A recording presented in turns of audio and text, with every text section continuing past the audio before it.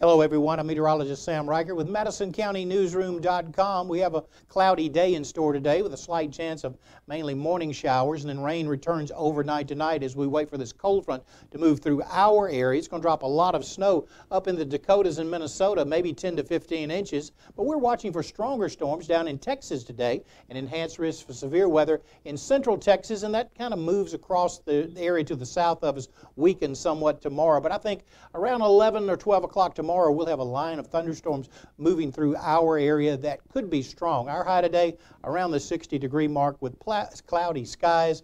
Low tonight 54, a 90% chance of rain and thunderstorms on Thursday. Some of those could be strong, particularly around the noon hour.